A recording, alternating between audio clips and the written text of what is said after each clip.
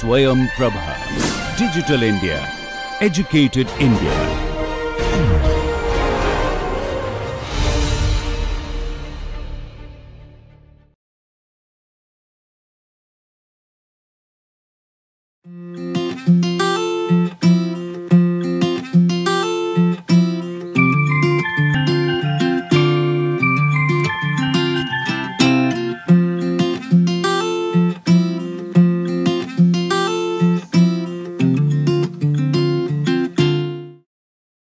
Okay, we are looking at varying area ducts, and until now we have discussed about equations of varying area ducts and nozzle operation. The other kind of ducts where we find compressible flow and is having a lot of applications is the diffuser. In a nozzle, flow is accelerated, while in a diffuser flow is decelerated. Typical examples of diffusers are in intakes of air breathing engines, or even in wind tunnels and several other such applications where flow velocity needs to be reduced and pressure has to be recovered. So, let us look at how these devices work. This is completely compressible flow.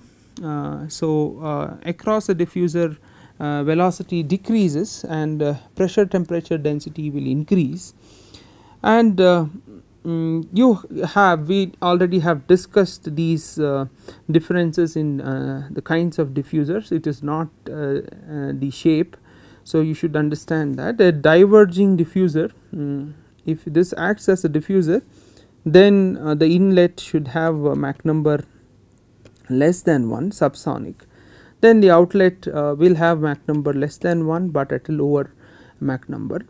While a converging duct, if it acts as a diffuser, inlet will be greater than 1 and outlet will be greater than 1,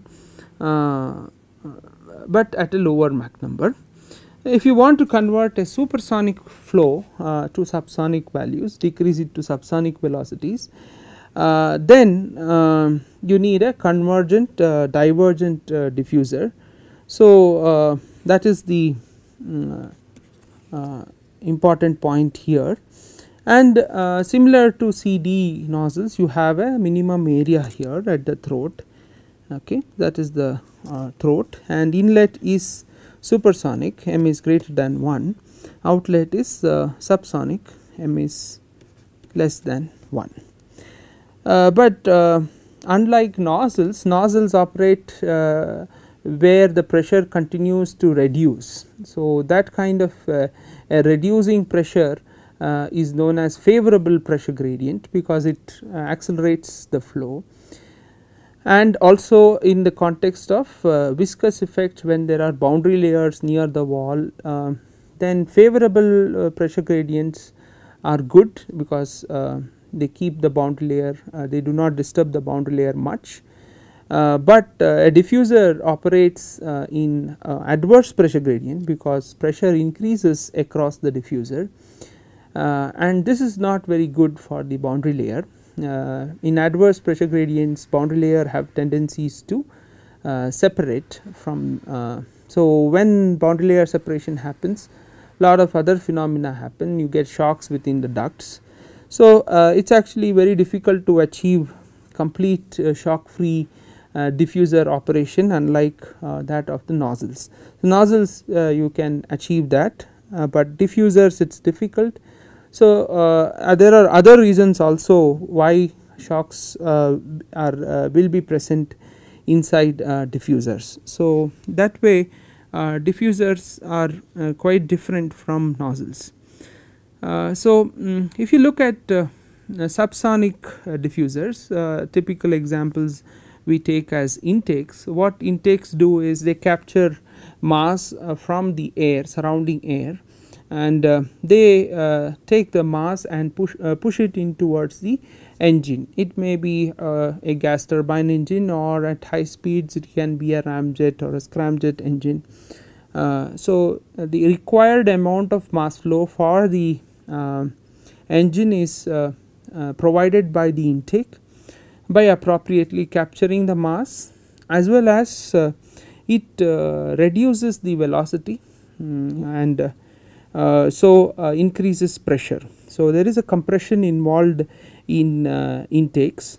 The compression can happen external to the intake duct itself. For example, this is a constant area duct. So it is a subsonic flow, so there is information propagation can happen regarding pressure disturbances both ways, both upstream and downstream. So as a consequence, the capture area, that is the area from which mass is getting captured, can change. Okay, so that can change in a subsonic flow. So if in case the mass that is required by engine is smaller, then lot of mass spills over the intake. So that is called spillage over the lip, and what this does is it causes additional drag. So when you consider flows over intake, it is not only about how much pressure recovery or diffusion you can do, it also has to do how much mass flow you can capture and what should be a smallest possible drag. The other one is that you also have a divergent duct. So incoming flow is subsonic, m is less than 1. Then if there is a divergent duct, it will diffuse the flow, that is, it will V2 will be less than V1. So these are internal compression, where compression is happening inside the ducts. Okay. So these are types of intakes. Now there are many aircrafts which fly supersonic also. What are those kind of intakes? What are the flow features around them? We can still have, for supersonic flows, we can still have a divergent duct, but now you know that a divergent duct with an incoming supersonic flow, it accelerates the supersonic flow. But it is not just the duct itself, we should know about the pressure ratios. In diffuser operation, the pressure ratios are always high, back pressures are higher. So if you need acceleration, back pressure should be low. So but for diffusers, back pressure is high, therefore it will not support a supersonic flow going in through this divergent duct. So the way this can be sort of solved is by having a normal shock sitting right at the entry of the duct. So when you have a normal shock, then immediately flow is turned subsonic, and then the further compression happens inside the duct. These are normal shock kind of intakes, but when you have normal shocks, you should remember that there is large entropy production. So the efficiency takes a hit because of normal shock, but it does provide good compression. Okay. Now if the mass flow requirement is further lower, it is smaller, then this normal shock is pushed away from the lip of the intake and flow spills over. Okay. So and you have a sort of bow kind of a shock, where near the intake, near the lip, it will be nearly normal, but elsewhere it can be curved. Okay. So if pressure is further reduced on the back side, then it can allow a certain supersonic flow inside the duct. So this kind of operations, one must be now familiar with so many discussions of varying area ducts. Okay. So this kind of intakes which can allow normal shocks to happen outside are normal shock kind of intakes, but here you can expect large entropy rise, and pressure recovery is affected because P02 by P01 reduces across a normal shock. Right. Now if you want much better pressure recovery than normal shock intakes, then you should one will always consider convergent divergent diffusers, which can convert a subsonic flow sorry, a supersonic flow, it is a diffuser, supersonic flow to a subsonic flow. Entry is Mach number greater than 1, exit is Mach number less than 1. Now if we follow the same principles that we did for nozzles, then at minimum area Mach number should be equal to 1. So this is the ideal operating condition for a CD diffuser without any shocks inside the duct, converting the supersonic flow to subsonic flow. But we also know about various problems in the varying area ducts. That is not just the area ratio, you need to know about pressure ratios also. So similar to the operation of nozzles, these diffusers also have operation characteristics according to the pressure ratio across this CD duct. Okay. But even more important than that is what is known as the diffuser starting problem. The problem of diffuser starting is just like you had nozzle starting, that is you started providing a certain pressure ratio, that if it was P naught was constant and then you reduced back pressure and you saw various flow regimes happen in the nozzle. Here in the diffuser also you will have such starting issues, but here the problem is that the inlet flow or the intake flow that is coming into the intake is supersonic. It is not that with the nozzle the incoming flow was subsonic. It allowed information propagation to happen both upstream and downstream. But for a diffuser this is not possible because incoming flow is supersonic. The supersonic flow will not know before it enters the duct that there is a minimum area available. Okay, so and Mach number can become 1 at that point. So this information is not transferred upstream in a supersonic flow, so the supersonic flow can never know about it.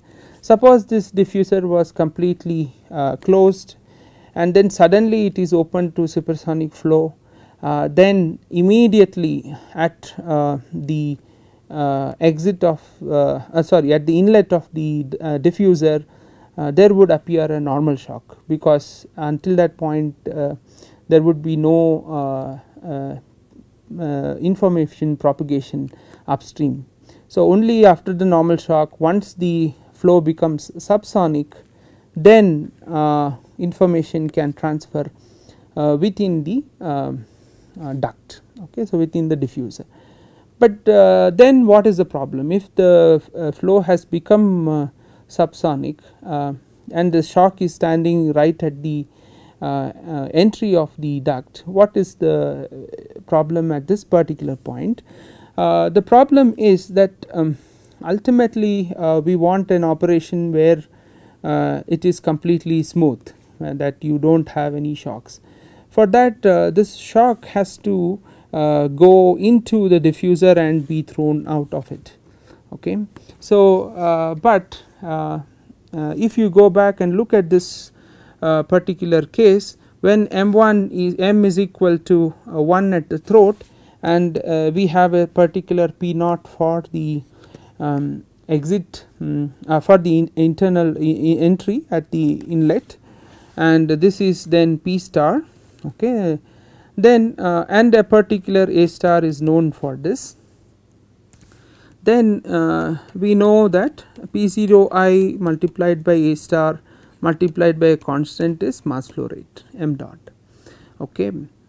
Now this is the mass flow rate that this diffuser can allow, but if a normal shock stands right in the at the entry of the intake, then if it has to support the same mass flow rate, then the area should be something different. So, if it has to support the same mass flow rate P0I, that is at this point, but this is at P02 after the shock.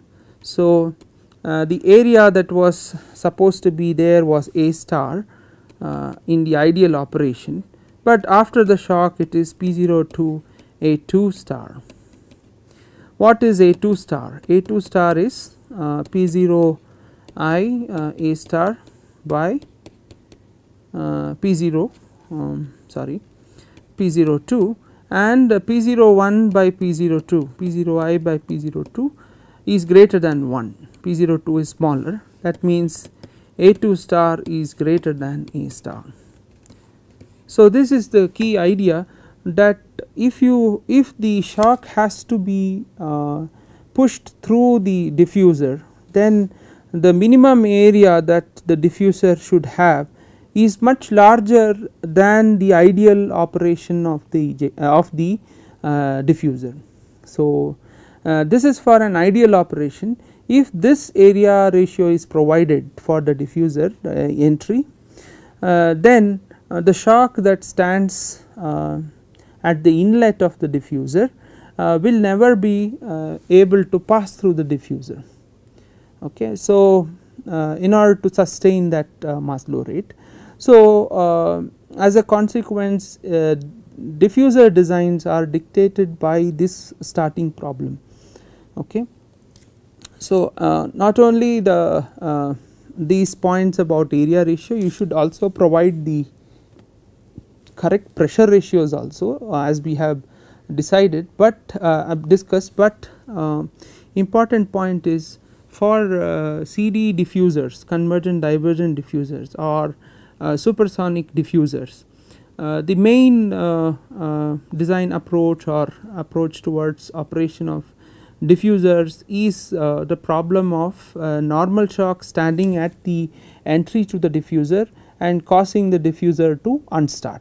Okay, that particular process is known as unstart, and if there is no normal shock at the intake at the entry of the inlet, then supersonic flow exists all through the convergent portion, and at the exit you can have Mach number which is less than 1, subsonic, but now the minimum area is not according to the Mach 1 principle, because area is now larger, A2 star is greater than A star. So, as a consequence, even at area minimum Mach number will be greater than 1. In order to get subsonic flows, you should have a shock. So, a shock will exist in diffuser operation. This shock will generally exist in the divergent portion of the diffuser, so that after the shock you can have a diffusion by two subsonic velocities. The shock will not stand in a steady flow, it will not stand anywhere in the convergent duct. So, if the pressure ratios are changed beyond this value, then the shock will come and sit at the intake of the diffuser. This is known as unstart. So, you can look at the various possible operating regimes of the convergent divergent diffuser. We are talking about cases where you have incoming flow as supersonic Mach numbers. These are the cases where there is normal shocks standing at the entry to the diffuser. The limiting case is that there is a normal shock at the entry to the diffuser, and there is a at the throat Mach number will become equal to 1. So, this is a limiting case. Okay. If further changes are made, the shock can move and be pushed out of this particular point. So, the shock can move within the variable divergent portion of the diffuser. So, since we always provide areas greater than the A star for the entry Mach number in diffusers in order to achieve starting. Okay. So, in order to achieve subsonic flow, you will always have shocks within the diffuser. Okay. So, this is the highlight of diffuser operation, and here I have shown a particular case which we had looked at in the laboratory in wind tunnels. So, here there is a intake diffuser for supersonic flow, and this kind of a diffuser is having two kinds of compression. There are compression ramps on the outside, and before there is a final internal compression. So, it has both external compression and internal compression. So, this kind of intakes are called mixed compression intakes. Now, when it is operating completely in the started condition, this is the case. You have a supersonic flow all through. This is supersonic, and the evidence of supersonic is the presence of these shock waves. Shock waves or oblique waves are present only in supersonic flows, and everywhere you see there are oblique waves, they are for supersonic flows. We control the back pressure by changing things at the end by using a flap and increase back pressure. Beyond a certain point, a certain back pressure, this flow is no longer able to produce a started flow, and it pushes all the shocks out, and you have a near normal shock that is standing out of the intake. So, here you see that Mach number is greater than 1 here, but here Mach number is less than 1. So, this is an unstarted intake. So, in diffusers, when we look at diffusers, the major problem is starting of diffusers, and diffusers are always designed so that they can be started.